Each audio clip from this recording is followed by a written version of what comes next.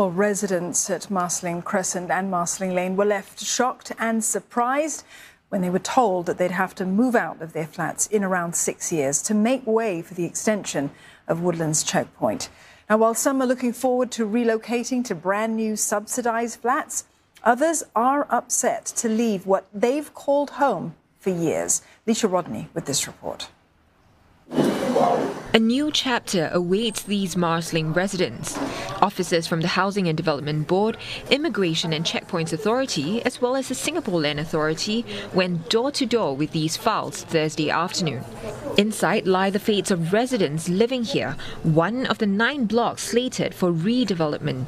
Some had already received text messages ahead of the visits. Others were taken aback by the sudden knock on their doors. Hello, HDB. No, really shocked us. Because suddenly I received all those messages from HDB and ICA. Because I stay here 17 years already. I also think last time I want to sell this house. Now got the new block, better lah. I want to got new block. I go and change.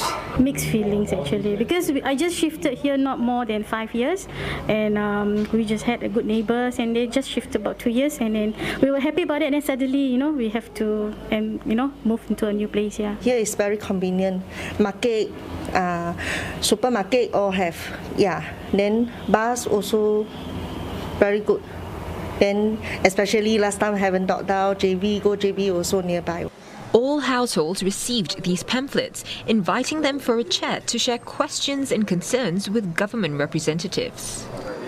This area being set up is where HDB officers will be conducting sharing sessions for owners and tenants from the affected blocks. Here, residents will be provided with more information on the purpose of the acquisition as well as rehousing benefits. Priorities for Mr. Zaki Muhammad, the Member of Parliament for this constituency, is to inform residents about their options, help them through the process, and give them assurances. I can probably understand some who may have financial considerations.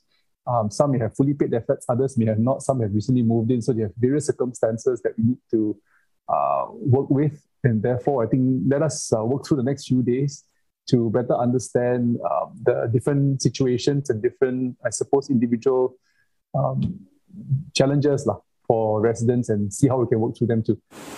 Mr. Zaki adds that with the new flats just a stone's throw away and with familiar amenities still within reach, his optimistic residents will welcome the move.